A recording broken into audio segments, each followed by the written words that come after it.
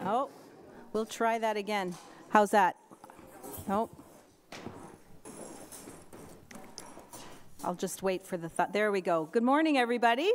Good morning. Good to see you. Great to be together. Welcome to our service here at McIver Church. For those who are here in person and also for those who are watching online, we welcome you. And if you're a guest with us this morning, a special welcome to you. We're so glad that you've joined us here this morning. We also welcome Pierre Gilbert here again. Welcome, Pierre. He is a recently retired professor from CMU, and so we're so glad to have you, and we're happy to help you fill those retirement hours. Pierre is bringing us a 3-week sermon series on the power of Jesus in the Gospel of Mark, and this is week 2. Why don't we take a couple of moments to greet each other, whether it's a handshake or a fist bump or a hug, and I encourage you to look for someone that you haven't met before.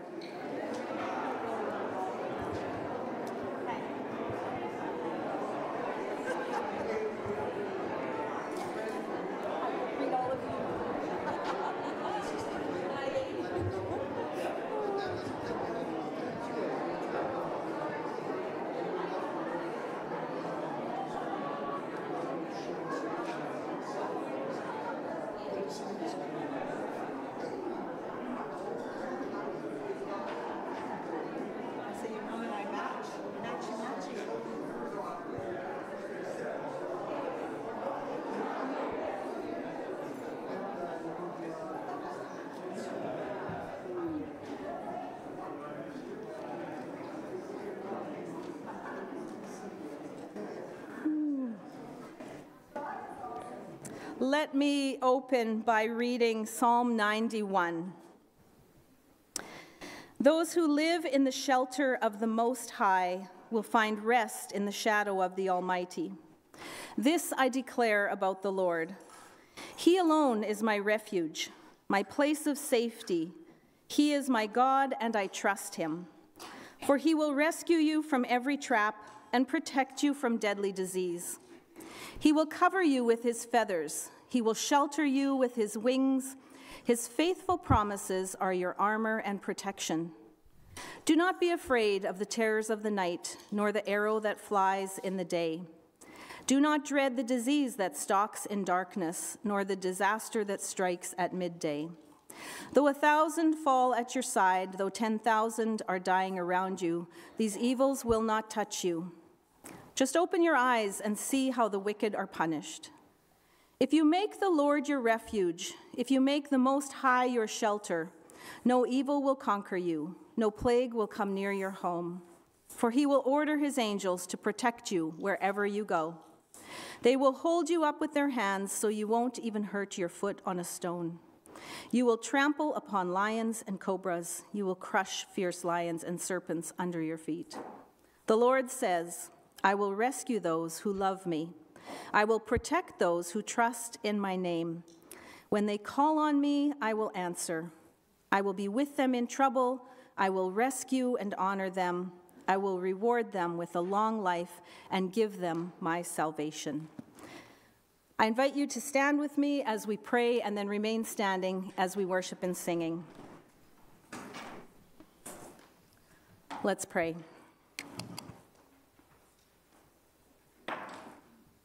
This we declare about you, Lord. You alone are our refuge and our place of safety. You alone are our God, and we trust you. God, we are here to worship you this morning, and we praise you for who you are, Creator, Redeemer, and Friend. May our praises bless you, and may we be encouraged in our walk with you through this service this morning. In Jesus' name, amen. Amen.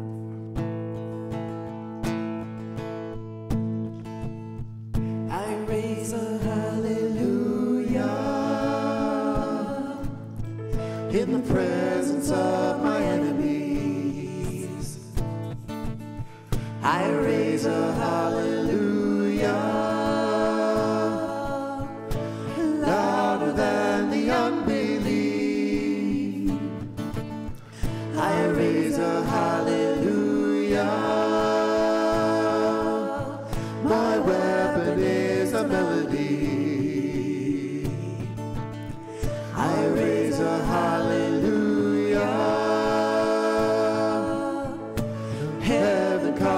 fight for me.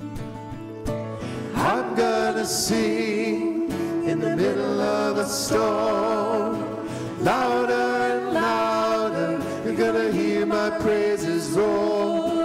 Up from the ashes, hope will arise. Death is defeated, the King is alive.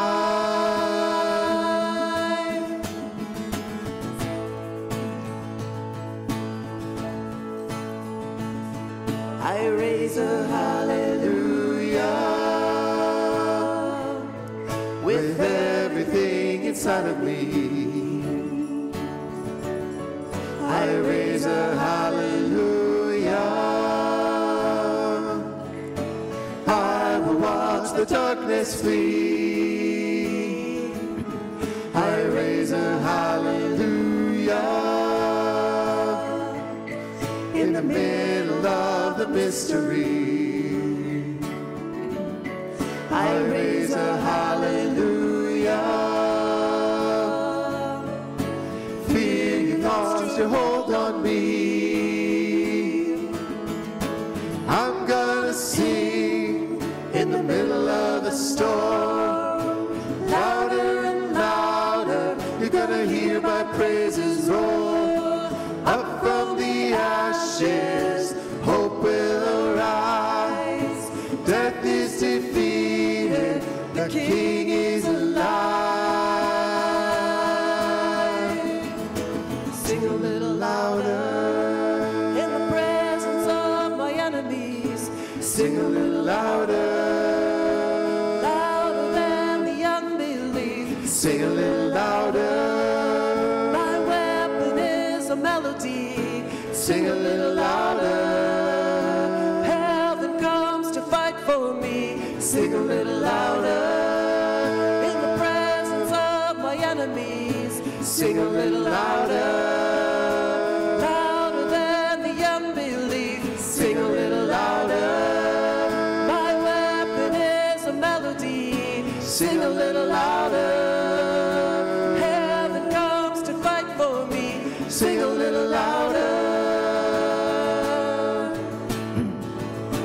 I'm gonna sing in the middle of a storm, louder and louder, you're gonna hear my praises roar. Up from the ashes, hope will arise. Death is defeated, the King is alive. I'm gonna sing in the middle of a storm, louder and louder, you're gonna hear my praises roar.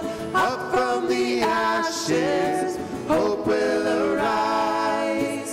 Death is defeated, the King is alive. Raise a hallelujah.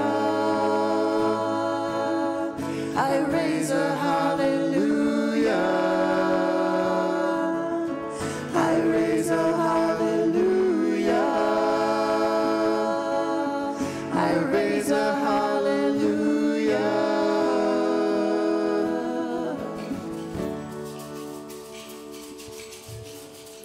Thank you, Lord, that you've given us the weapon of worship.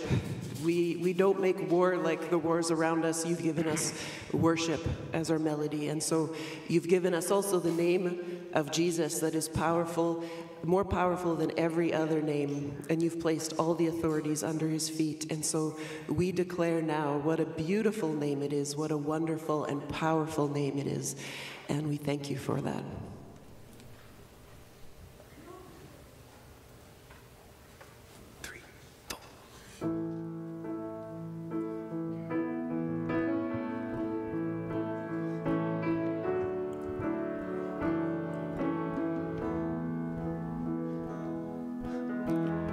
You were the Word at the beginning, one with God the Lord Most High.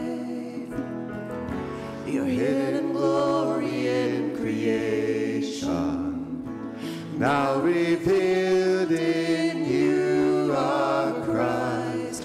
What a beautiful name it is. What a beautiful name it is. The name of Jesus Christ, my King. What a beautiful name it is. Nothing compares to this. What a beautiful name it is. The name of Jesus.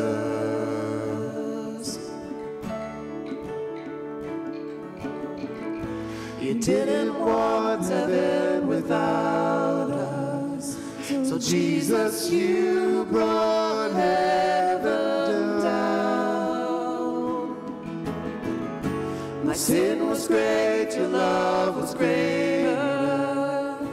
What could separate us now? What a wonderful name it is. What a wonderful name it is.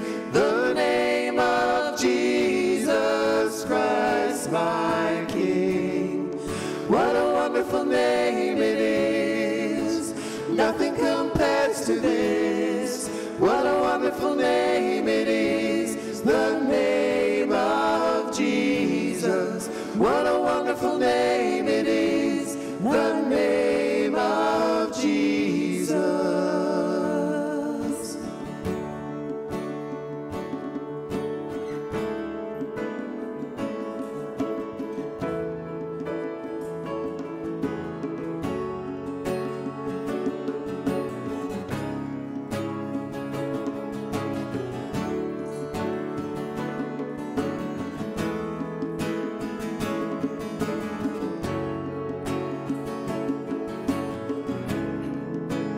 Death could not hold you. The veil tore before you. You silenced the boast of sin and grave. The heavens are roaring the praise of your glory. For you are raised to life again. You have no rival. You have no equal. Now and forever, God, you reign. Yours is the kingdom. Yours is the glory. Yours is the name above all names. What a powerful name it is. What a powerful name it is. The name of Jesus Christ, my King. What a powerful name it is. Nothing can stand against. What a powerful name it is. The name of Jesus. What a powerful name it is. The name of Jesus. There is power in the name of Jesus. There is power in the name of Jesus. There is power in the name of Jesus. To break every chain, break every chain, break every chain. To break every chain, break every chain, break every chain. There is power in the name of Jesus. There is power in the name of Jesus. There is power in the name of Jesus. To break every chain, break every chain, break every chain. To break every chain, break every chain, break every chain. I hear the chains falling. I hear the chains falling. I hear the chains falling. I hear the chains falling. There is power. There is power. In the name of Jesus.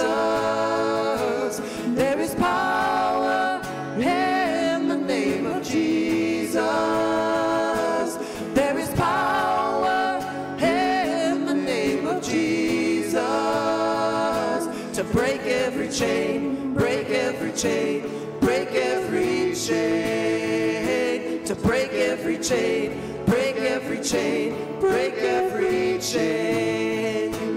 You have no rival, you have no equal. Now and forever, God, you reign. Yours is the kingdom, yours is the glory, yours is the name above all names. You have no rival. You have no rival. You have no equal. Now and forever, God, you reign. Yours is the kingdom. Yours is the glory. Yours is the name above all names. What a powerful name it is. What a powerful name it is. The name of Jesus Christ, my King. What a powerful name it is. Nothing can stand against. What a powerful name it is. The name of Jesus. What a powerful name it is. The name of Jesus. What a powerful name it is. The name of Jesus.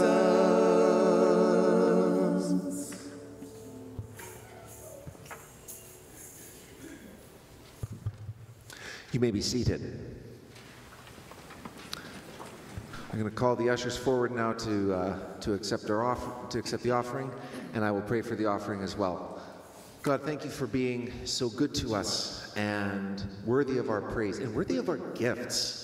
Your gifts, the things that we give to you are worth giving to you because you are good.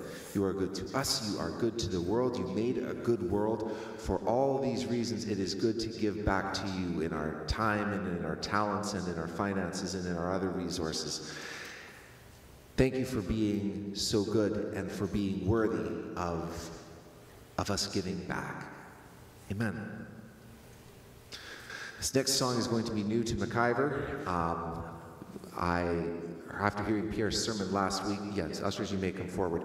After hearing Pierre's sermon last week, I thought this was just perfect. Jesus, strong and kind, is a testament to the power of Jesus, as Pierre was speaking about, and how it is exercised for our benefit. Let's sing together, Jesus, strong and kind, as you feel able.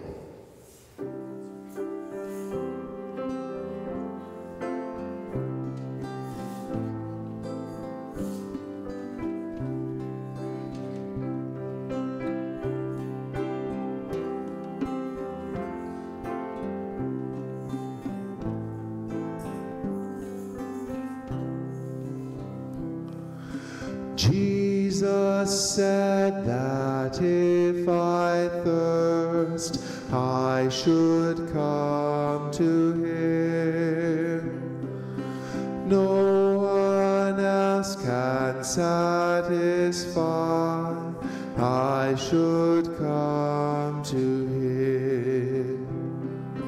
Jesus said, if I am weak, I should come to him.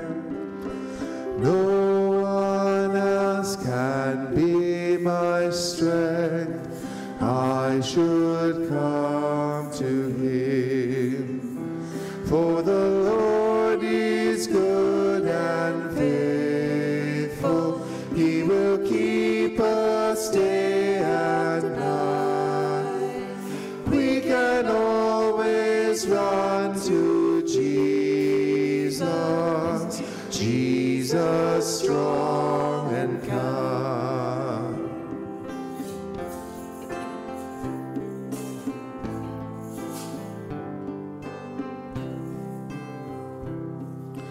Jesus said that if I fear, I should come to him.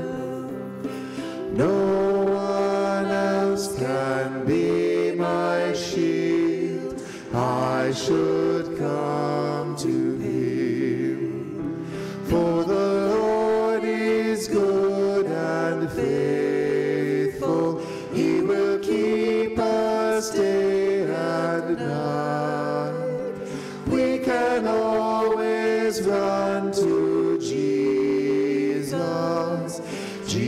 Jesus, strong and kind.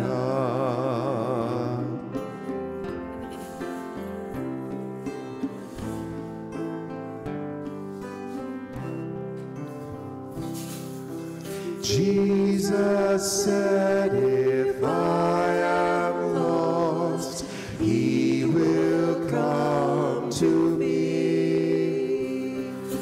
And he showed me on that cross, he will come to me.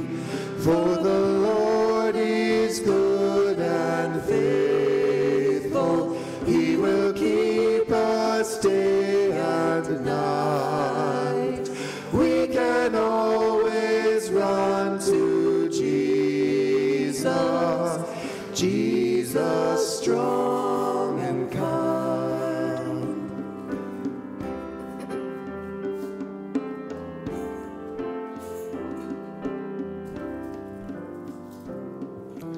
Jesus loves me, this I know, for the Bible tells me so. Little ones to him belong, they are weak, but he is strong. Yes, Jesus loves me. Yes, Jesus loves me. Yes, Jesus loves me. The Bible tells me so.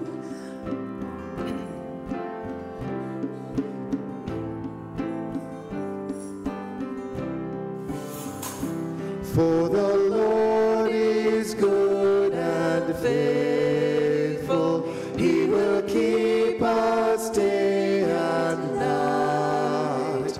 We can always run to Jesus, Jesus strong and kind, Jesus strong and kind.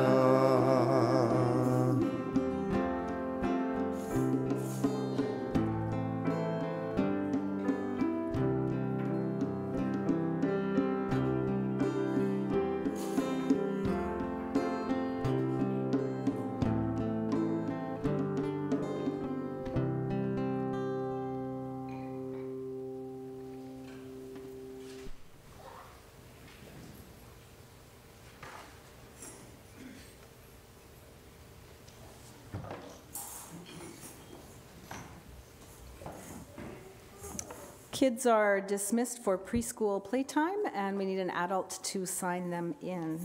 A few items of community news.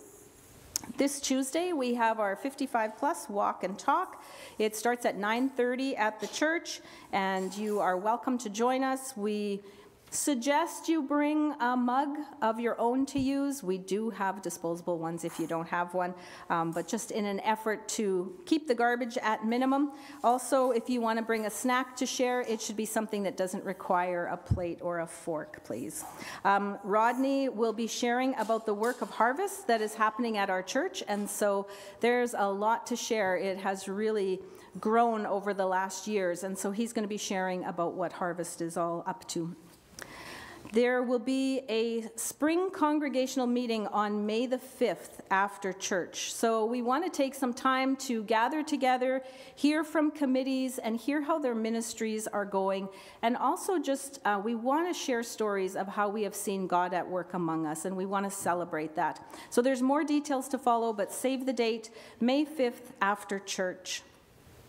Last week, we voted in a new staff arrangement, which will include John and Lynette Clausen joining us on May 15th.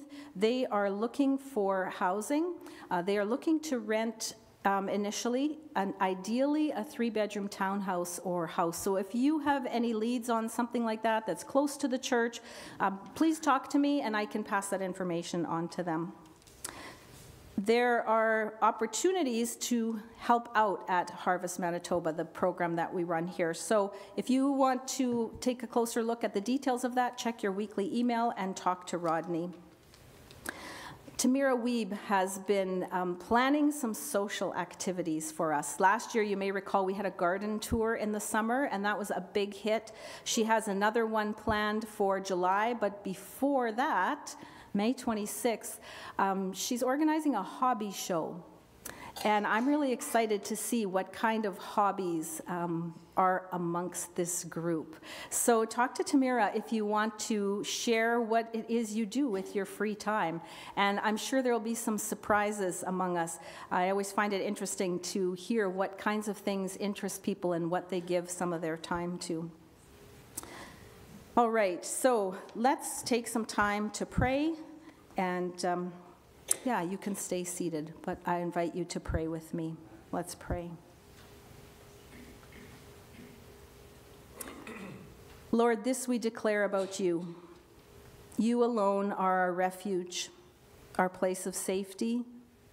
You are our God, and we trust you. God, we marvel at how well you know us and how deeply you care about each one of us. You know our needs, and you know our hearts. This morning, we are gathering to worship you together as a church community. We also worship you when we are serving you. And so may we serve you well by caring for others, by sharing your good news, and by being light in our community. God, we pray for all of those who come through our doors to participate in the Harvest program. May they receive nourishment for their body and also for their soul. And Lord, we pray for those who are attending or working at Razorback Daycare. May you protect the children, give wisdom and compassion to the staff, and may they enjoy a harmonious and safe environment.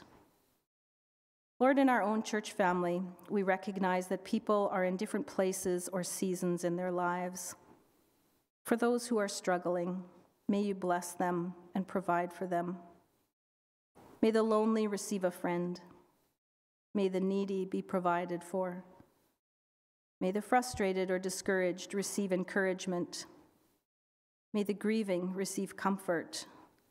May the sick receive healing. And may the spiritually hungry receive nourishment. God, as we look to the future, we pray that you would guide our church. Lead us on the path that you have for us, and may we commit ourselves to prayer for our church and its work. We pray also for the community around our church. May we be a light and point to you, the source of the light. And God, we pray for John and Lynette, Andrew and Bennett, as they prepare to move and begin ministry at McIver. You know the big changes that lie before them: finding housing, settling in, meeting new people, and starting a new job. God, would you bless them with your peace, and may their transitions go smoothly. Lord, this we declare about you. You alone are our refuge, our place of safety. You are our God, and we trust you. Amen. I invite Grace to come and give us a scripture reading.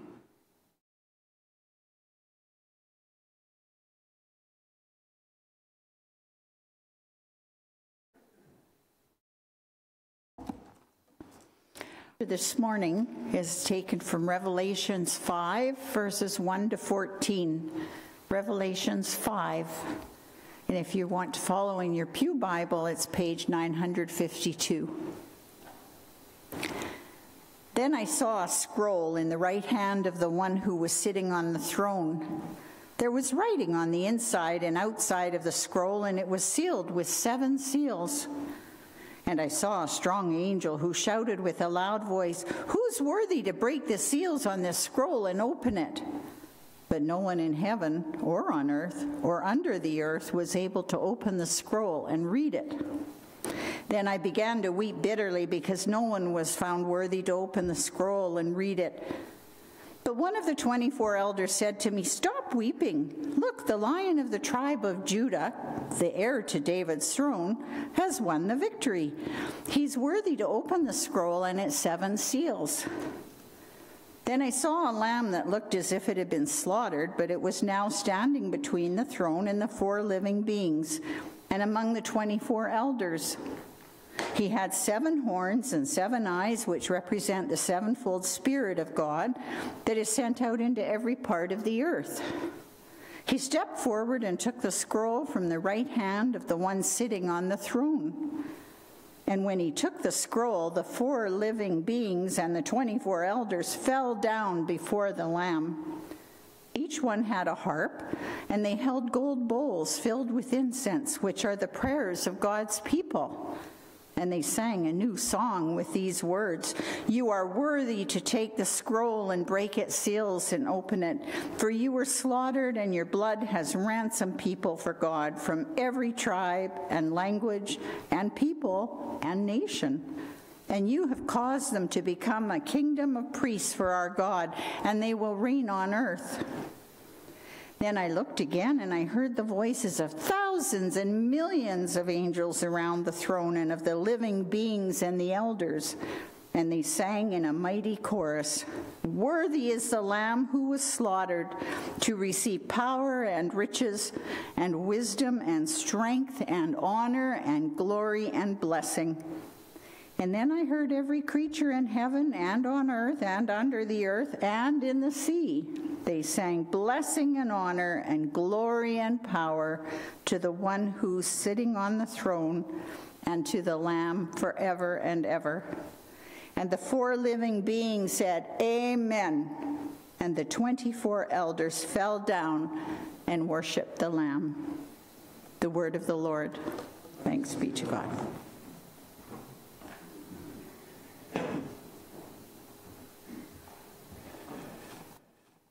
Well, good morning, good people in McIver. It's good to be here.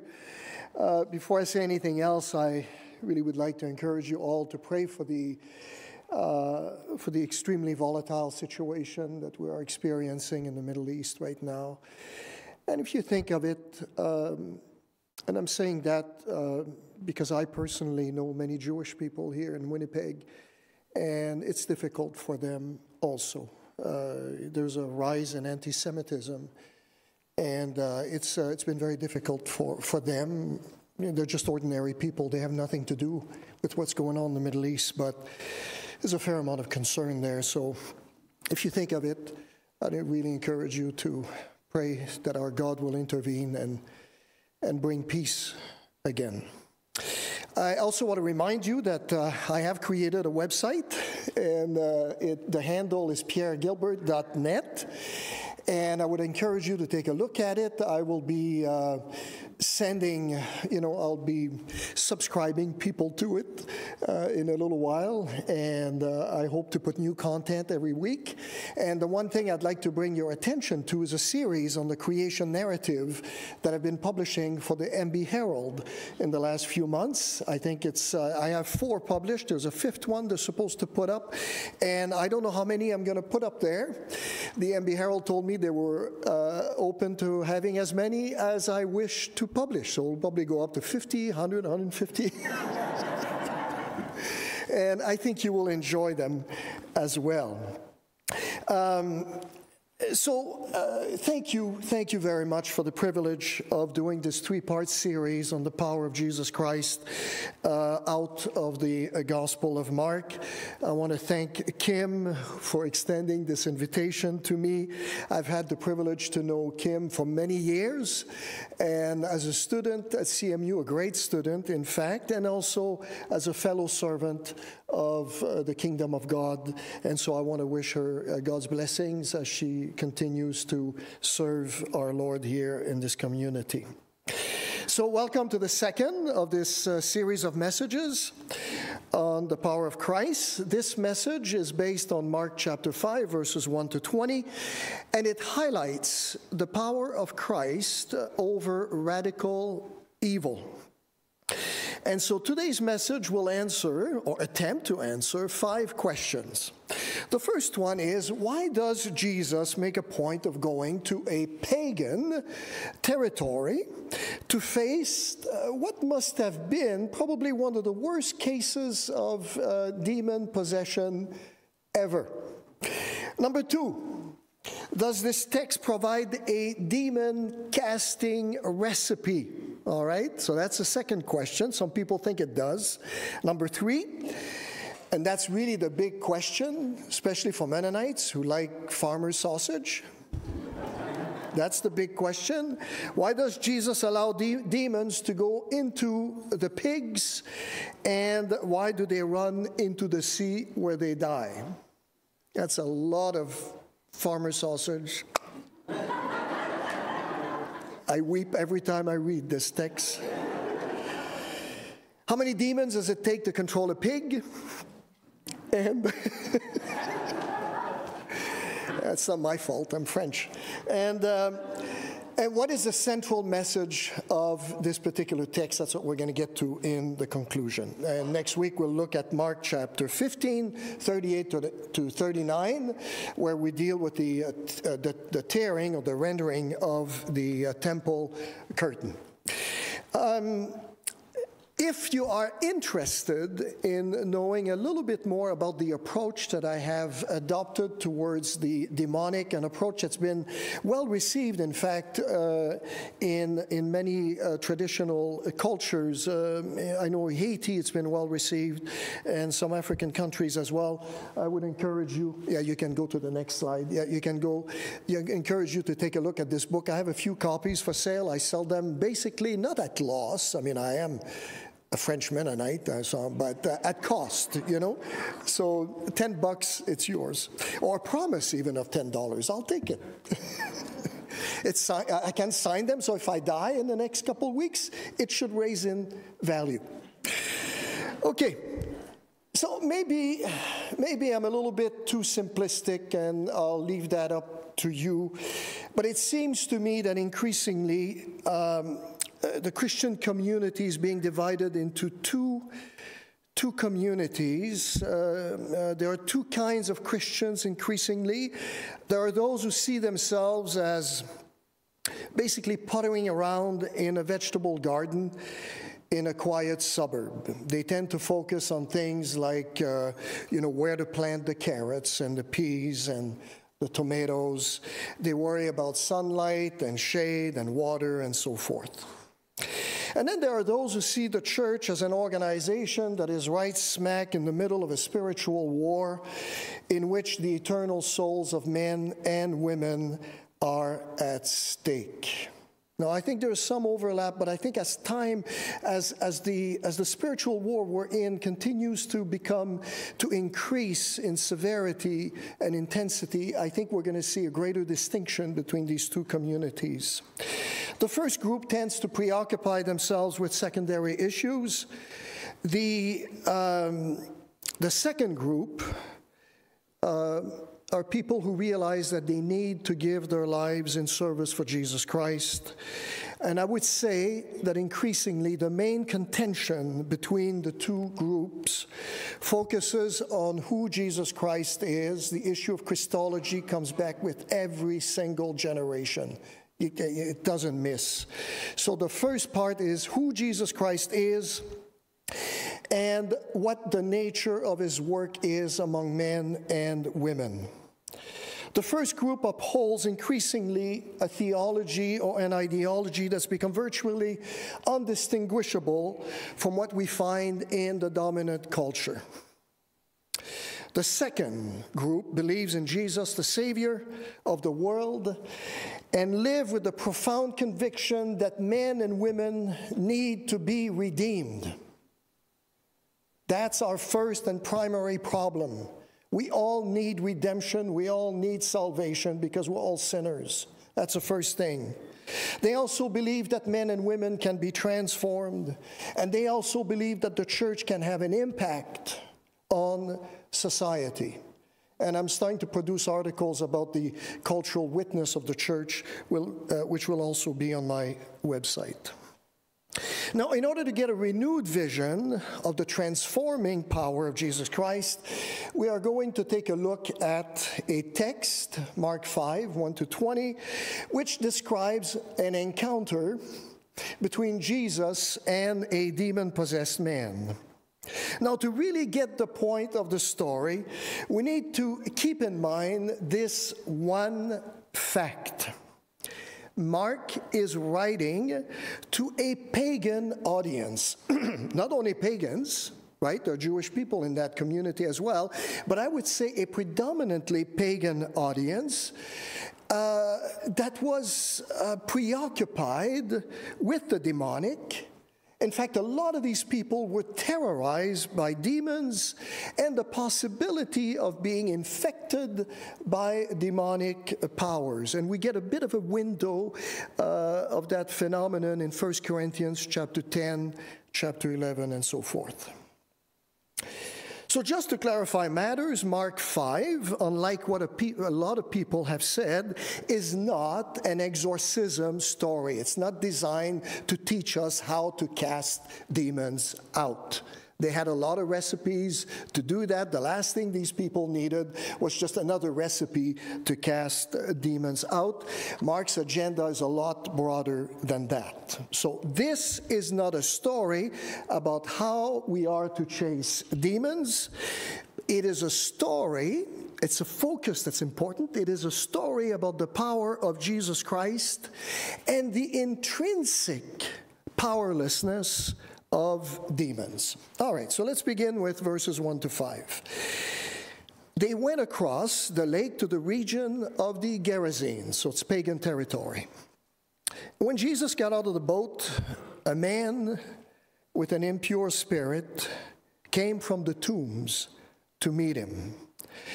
This man lived in the tombs, and no one could bind him anymore, not even with a chain. For he had often been chained hand and foot, but he tore the chains apart and broke the irons on his feet, and no one was strong enough to subdue him. Night and day among the tombs and in the hills, he would cry out and cut himself with stones. Now, Jesus' appearance is no accident here. Jesus shows up here, at this place, at this time, because there is a man who has a great need. It provides an opportunity to demonstrate God's saving power and love for all. You see, you can claim all day long that Jesus has overwhelming power. That's one thing. Anybody can claim anything, right?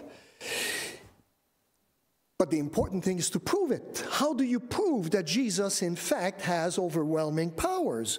Well, you prove it by taking him out of his neighborhood and putting him face to face with the worst case of demon possession imaginable.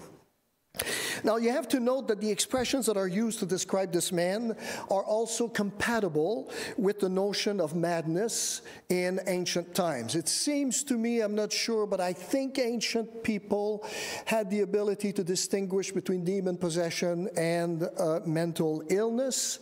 And so here there's a possibility, some people might have said even back then, that this man was simply mentally ill. And so here are the expressions that are used to describe that. He runs at night. That's not normal unless you're some kind of an athlete, training for a marathon of some kind, which is something you'll never see me do. He sleeps in a cemetery, right? That's, again, if you've got a friend who likes to sleep in a cemetery, get some help, okay? He rips his clothes off, and he's not on his honeymoon, may I point out. He's self-destructive. He mutilates himself. The opening of that chapter proclaims a most heartening truth. It states, it screams that God's love and offer of salvation is not limited to a particular class of people. It is not limited to a particular group of people.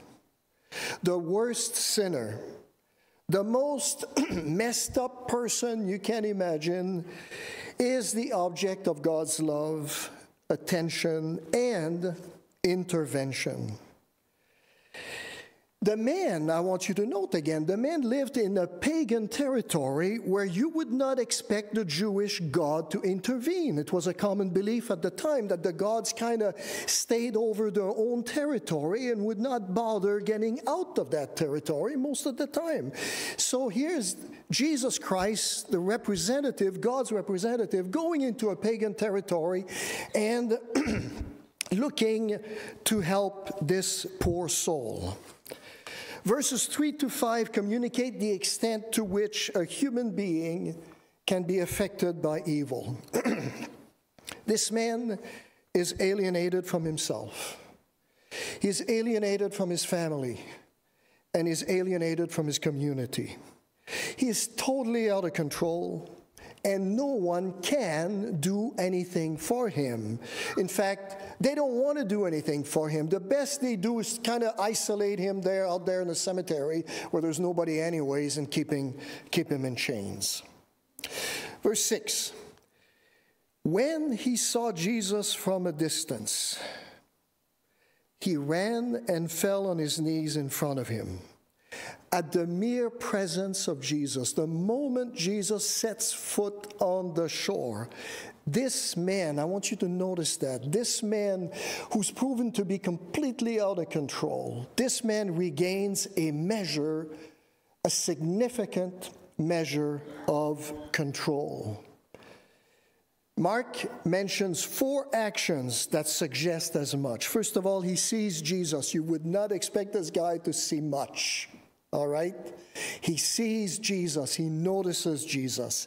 Second, he runs to Jesus. That is very unexpected, because if this man is really demon-possessed, the last thing the demons would allow him to do is, in fact, running to Jesus. If anything, they would try to get him to run away from Jesus. He falls on his knees in front of Jesus Christ, and as verse 7 tells us, he shouts at the top of his voice. He screams for help in the best way he can. So verse 7, he shouted at the top of his voice, "What do you want with me, Jesus, Son of the Most High God? In God's name, don't torture me." There's a lot going on in that exchange that I won't take time to talk about, but just trust me, it's complicated. For Jesus had said to him, "Come out of this man, you impure spirit." And then Jesus asked him, "Hey, what's your name?" "My name is Legion," he replied, "for we are many." And he begged Jesus again and again not to send them out of the area. Now, the expression "Son of the Most High God" underlines the utter powerlessness of these demons in the presence of Jesus Christ. The lie, because it was a lie, that these beings had overwhelming powers over human beings is being unraveled. This is an old lie that's been as long as human beings have existed and have believed in demonic creatures or spirits, and the belief was that these creatures had overwhelming powers over them. This was a lie that Mark here, by narrating this event, is unraveling right in front of them. The reality is and was that this was game over the moment Jesus set foot on the shore, and the demons knew it. These creatures, ladies and gentlemen, are reduced to negotiating the terms of surrender. This is not an amnesty. These creatures know that they've been completely conquered, and that the best thing they can do is simply surrender to Jesus Christ. And all they're doing now is negotiating the best terms they can possibly get. And that's a very important point for Mark to make. You see, as I said, the men and women of that time believed that demons had inherent and overwhelming powers. Powers they could use against anyone, anytime, anywhere. There's a kind of a form of fatalism that these people experience, and we're seeing that again in our society as we become more and more secular, and as the Judeo-Christian worldview begins to fade. We're seeing a rise in fatalism and determinism. So Jesus asks its name. Not so much to gain control, as some have suggested, over these beings, but to demonstrate the extent to which this man had come under the control, the influence of these beings. Now, we don't know how he got there, right? That's not important for Mark. All Jesus is trying to say is trying to demonstrate is how much this man had, the extent to which this man had come under the control of these beings. And of course, the demon answers. And in answering so quickly, he demonstrates, or they demonstrate, that Jesus has authority, pure, absolute authority over them. Verse 11, this is where it gets interesting. A large herd of pigs was feeding on the nearby hillside, and the demons begged Jesus, "Send us among the pigs, allow us to go into them." And so he gave them permission. And the impure spirits came out and went into the pigs. The herd, about 2,000 in number, rushed down the steep bank into the lake and were drowned. The first thing that Mark tells us is that the range of freedom that these beings, these creatures have, is very, very limited. In fact, note that they need permission to enter into the pigs. It's not something that they could do on their own authority. They had to get permission from Jesus Christ. Now, that's a good thing, because imagine the damage demons could do if they could, in fact, possess animals at will, right? If that was the case, we'd have to be constantly exercising our cats, our dogs, our cows. You know, if you're a farmer, you'd have to have a full-time guy just, exercising animals all the time. Your little toy poodle, which to me seem like they're demon-possessed at the best of times, maybe that's the exception. Have you ever seen these little toy poodles? They're really aggressive. They're scary. They weigh like 3.5 pounds, but boy. Can you imagine if one of those, was, demon possessed at night? Sometimes they would jump on your bed and tear your throat open. And, it makes no sense, right? Animals cannot be demon possessed. It's not something that they can normally do. This is a one-time case. Okay, so Jesus gives them permission to enter into the pigs for a very specific reason, which we'll see in a minute. So the text does confirm the existence of such evil, disembodied spirits, but Mark tells us that their power is extremely limited, which is something that his pagan audience needed to hear. I want you to note a number of things here. First of all, we're talking about a legion of demons, a number between 4,000 and 6,000. I'm choosing 6,000 here. I think it's probably the better number. But I want you to note that if, in fact, this man was possessed by 6,000 demons, that's a lot of demons per square inch. If I only had one, I'd be screaming out of here and running into the street hoping to leave it behind, all right? Just one would freak me out. This man had 6,000 of them. Please note that 6,000 demons are not sufficient to completely strip this man of his dignity. Do you understand that? 6,000 demons are not sufficient to strip this man of his dignity. They could not keep him away from Jesus Christ. That's the first thing. Number two, Mark provides the answer to an old riddle. I'm sure you've never asked, but I did when I read this text. How many demons does it take to control a pig?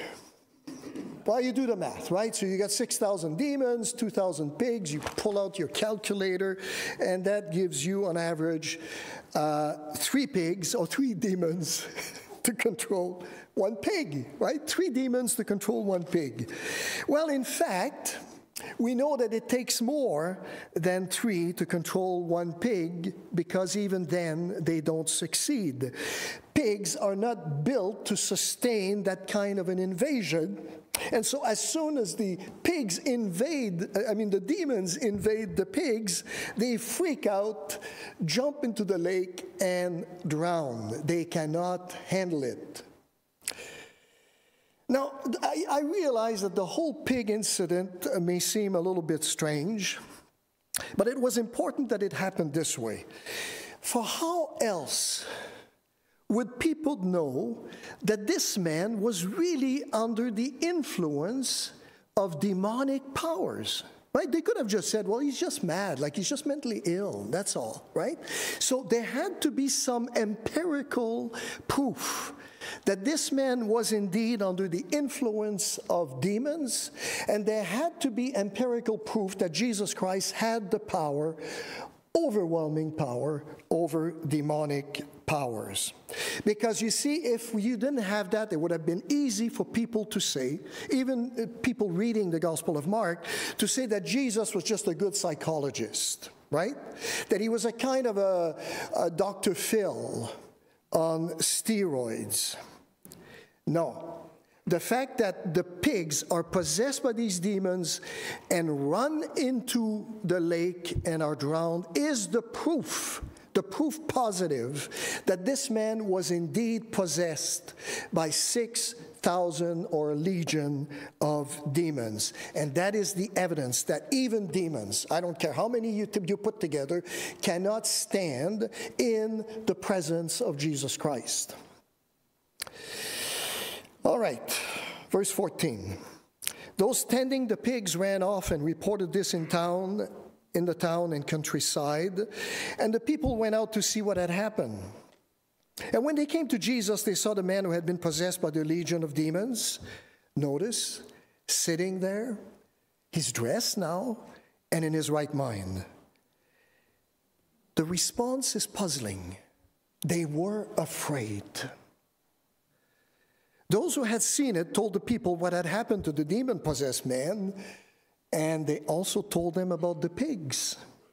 Then the people began to plead with Jesus to leave the region. Now, it's interesting that Jesus' problem-solving intervention did not meet with the grateful response one would normally expect from the community, right? It's a little bit odd, if you ask me.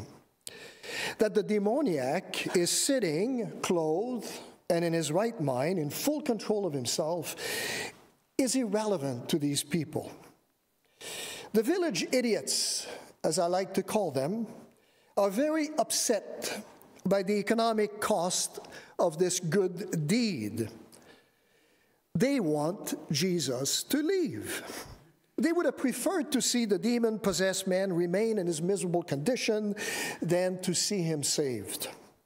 At the cost of a herd of pigs per man, salvation is prohibitively expensive. In other words, what they're saying to him is, you're not going to save anybody else here, Jesus. Please leave, right? We've had enough. You see, the village idiots, they don't get Jesus. They never do. I hope some of us can recognize ourselves in the village idiots.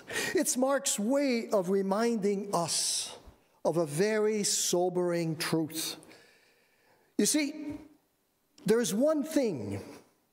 Now, Jesus is God. Jesus represents God. Jesus has the power of God. But there is one thing that God will not extend his control over. And that is human beings themselves. God will not violate our free will in order to have us come to him. We have absolute freedom in the presence of God. It's a great thing, but it's also a terrifying thing. As for the man, he's back to normal. He's no longer mad. The redemption brought by Jesus affects every aspect of this man's life. Spiritual, mental, physical, and social. And moreover, like every man and woman who has given his or her life to Jesus Christ, that man is given a new identity, a new reason to live. I can testify to that myself. He has become God's partner. Verse 18, as Jesus was getting into the boat, the man who had been demon-possessed begged to go with him. Jesus didn't let him, but said, "Go home to your people and tell them how much the Lord has done for you and how he's had mercy on you." So the man went away and began to tell in the Decapolis how much Jesus had done for him. He became an evangelist. He became a witness to the power of Jesus Christ. And all the people were amazed. So Jesus does leave, but not as a concession to the village idiots, but because his mission there was completed. Which reminds us that Jesus is always in control of his fate and his mission. You see, the man wishes to go with Jesus, but Jesus doesn't let him. You see, when the village idiots come back to their senses, right, there will be questions. There will be an inquiry, an investigation, perhaps a royal commission of some kind about the man who was healed and the man who damaged the local economy. So this man must return to his community, his family, and stay behind. Why? To witness to the truth of what really happened to him. There was going to be disinformation, you've heard that, and misinformation. You got to keep that guy behind to fight misinformation and disinformation. Okay, now the conclusion. What is this text all about? There are two fundamental truths that this story reveals. Those are truths the world, and I use the term here in the way that the Apostle John uses it in his gospel, those are truths the world has and is still attempting to hide at all costs. That's what secularism has done in our own society. It's hiding those truths. For were we to see them plainly, they would transform every person that comes into contact with them and in time transform the world. Truth number one, no one is beyond the reach of God. Regardless of what evil has done to human being, regardless of the extent to which a man or woman has given himself or herself to evil, regardless of the grip evil may have on a person, God has an infinite ability to reach into the human soul and bring redemption. No one, and I speak from my own experience, no one is beyond the reach of God, absolutely no one. That's truth number one. Truth number two, we are free. Here's the second truth that as far as the world is concerned must never come to light. Here's the truth that countless human ideologies forever seek to hide from us. Here's the truth that intellectual elites tell us is a lie, at best an illusion. And that truth is, we are free. Regardless of what life has thrown at us, we are free. We're free to turn to God and be healed. No demon, no degree of evil, no amount of abuse, nothing can keep us from turning our face to God and cry for help. The biggest lie is that we cannot. Never accept and believe that lie. We can. Hope can shine in the darkest of places. But here's the warning that this text has for us. There's only one thing that stands in the way of our redemption. And that one thing, it's a great gift that God has given us. That one thing is our own free will. Christ, Jesus Christ, can overcome all obstacles except one, our unwillingness to accept his invitation. And it has just been said in Hebrews 3, today if you hear his voice, do not harden your hearts as you did in the rebellion. God bless you.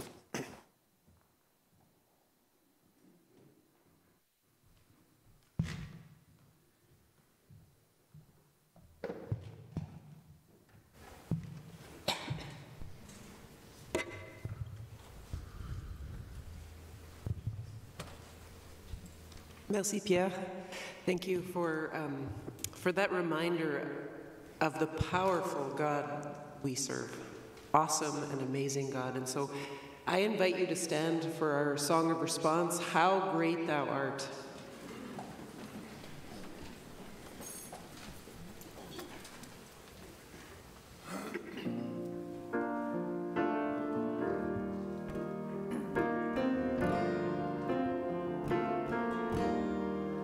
O Lord my God, when I in awesome wonder consider all the works thy hand hath made, I see the stars, I hear the mighty thunder, thy power throughout the universe displayed. then sings my soul, my Savior God, to thee. How great thou art, how great thou art. Then sings my soul, my Savior God, to thee. How great thou art, how great thou art. And when I think that God is Son not sparing, sent him to die, I scarce can take it in, that on the cross my burden gladly bearing, he bled and died to take away my sin. Then sings my soul, my Savior God, to thee. How great thou art, how great thou art. Then sings my soul, my Savior God, to thee. How great thou art, how great thou art.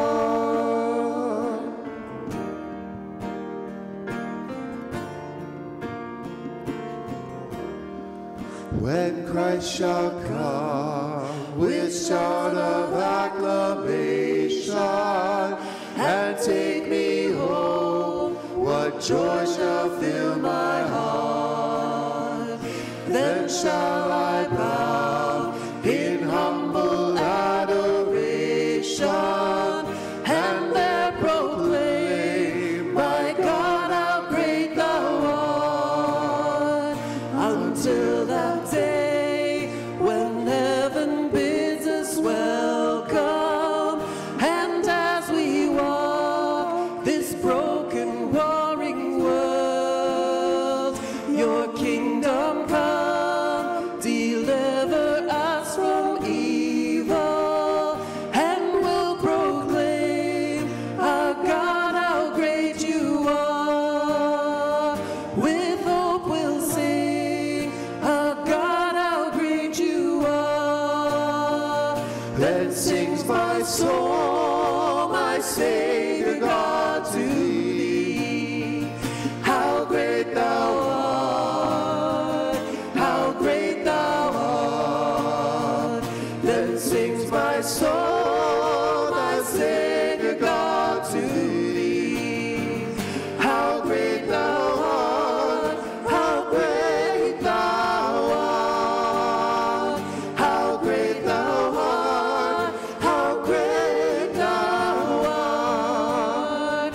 How great thou art, how great thou art.